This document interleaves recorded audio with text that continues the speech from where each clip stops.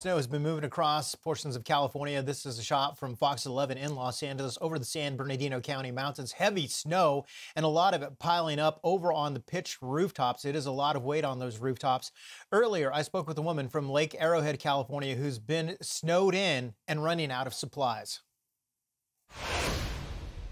We were very prepared for this, but Mother Nature gave us a different round that we weren't expecting. I've been here since the beginning of it, so I don't even know. I think day 9 or 10. I've honestly lost count. We were told to call in case of an absolute emergency regarding food or medical. And when we were calling that number, people were being told that help is not on the way. So the locals are the ones who have actually stepped up. The great news is, yes, we heard the National Guard is on the way, so thank God. That is just going to make so many people feel so much better.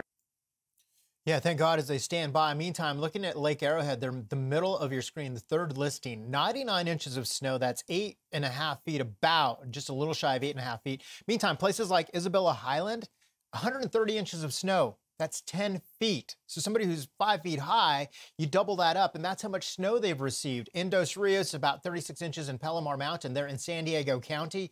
54 inches of snow. We do have in the backcountry, of course, the chance for avalanche danger. That is a major concern over portions of the Rockies, right up into the Cascades. They do what they can to mitigate some of these avalanches. They go out there and set them off, but nonetheless, they can't get to all of the country because it's so much area, real estate that's being affected.